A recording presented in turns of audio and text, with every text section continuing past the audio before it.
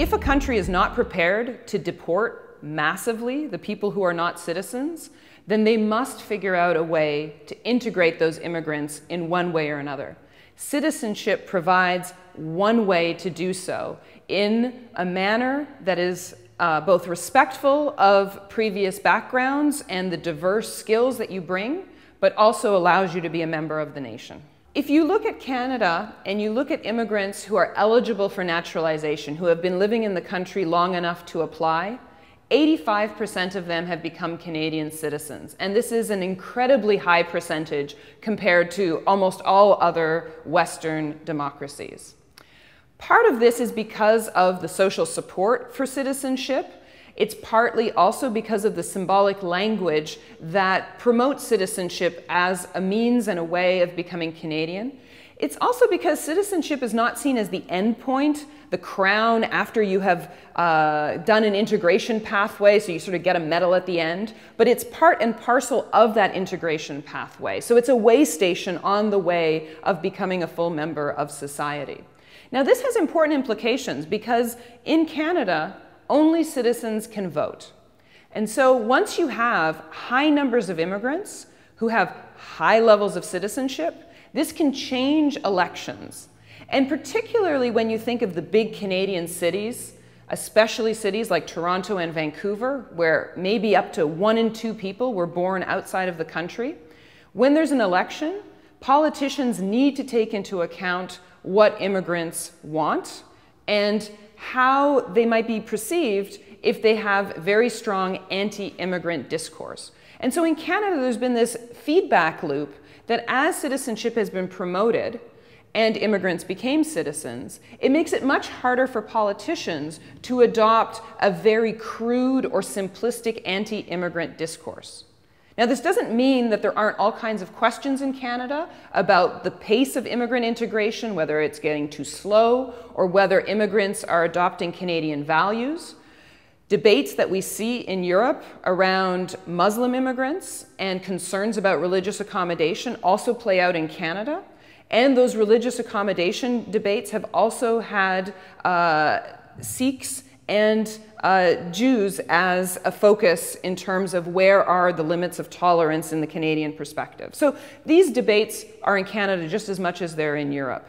But immigrants, because they are active in politics, change the way that the politicians talk about immigration and have promoted a multicultural discourse. And this doesn't mean it's because immigrants just support one party. One of the unique aspects of Canada is that you have immigrants who have successfully run for office and are sitting in the House of Commons across the entire political spectrum, from conservative to social democratic parties, and even the Green Party, where the leader of the Green Party is herself an immigrant from the United States. And that insertion of immigrant citizens into politics changes the country. Canada's had a lot of success with immigrant integration and including immigrants within the national membership and citizenship. This doesn't mean that everything is perfect in Canada, and I want to be very clear about that. There's been research that shows that if you send a resume for a job opening, and the resume is exactly the same, but you change the names on the resume, the name that is Anglophone, that sounds more British or English, is going to get a call back at a higher rate than if the name was Chinese, Indian, or even Greek. And we know, based on research on income and employment, that immigrants in Canada, especially if they're what Canadians call visible minorities or non-white, they often will face a penalty in the labor market whereby their wages are less than we might expect given their work experience and their education. So there are problems in Canada just like there are problems everywhere.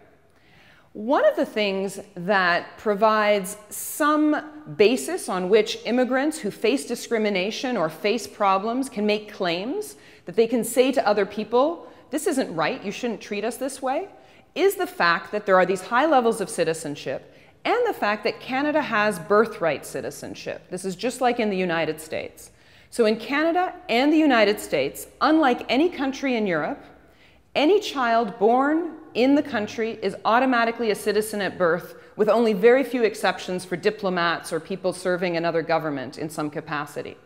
In Europe, just because you're born in a country does not mean that you're an automatic citizen. It usually comes with caveats. Your parents have had to live there for a particular amount of time or might even have to be a citizen themselves.